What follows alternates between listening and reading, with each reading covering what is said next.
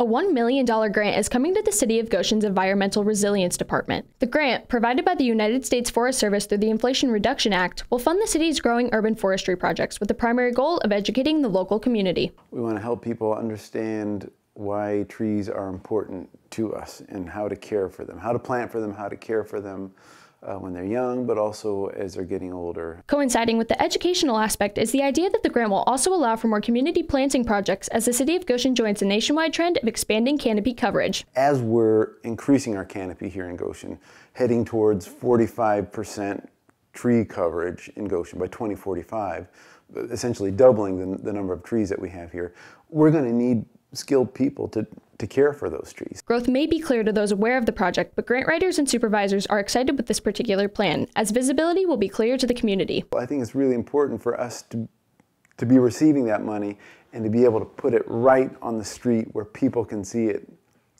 as soon as possible. That's the IRA money. That's the climate money. This is how it makes a difference. The grant was officially designated to the city in late September, and some projects could be set in motion by January of 2024. While the project is in the beginning stages, the department is keeping a long-term eye on the future. Somewhere down the line, the next step is to create like an arborist academy, to put together, a school that helps train people to how to care for this incredible asset that we're going to build. That's what we're looking at. We're looking 10, 20, 30, 50, 80 years into the future here with tree planting. Reporting for Globe News, I'm Megan Godzis.